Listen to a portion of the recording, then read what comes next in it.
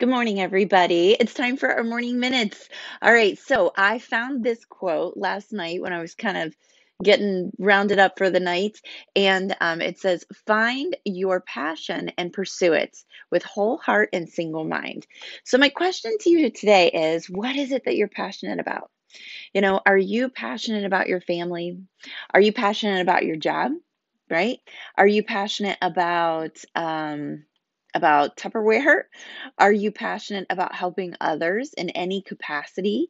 Are you passionate about, just think about it. Your friendships, being that true blue friend to somebody. What is it that you're passionate about? What drives you? It's really important to know what that is, so that the things that you do day in and day out kind of are in the direction of that passion.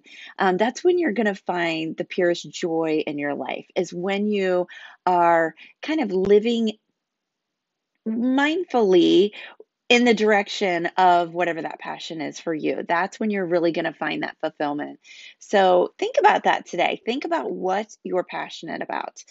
I know what I'm passionate about, and every day I try to do something. Some days it's all committed to that passion. And then other days, just even doing a little something towards that passion just leaves me much more fulfilled by the end of my day. I feel like I've made a difference. I feel like some of my purpose is fulfilled. And so it's really important to just kind of recognize, what is your passion, and how can it help others?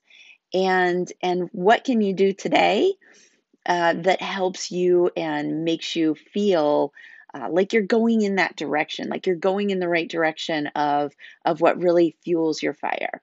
All right. So again, the quote was, "Find your passion and pursue it with whole heart and single mind."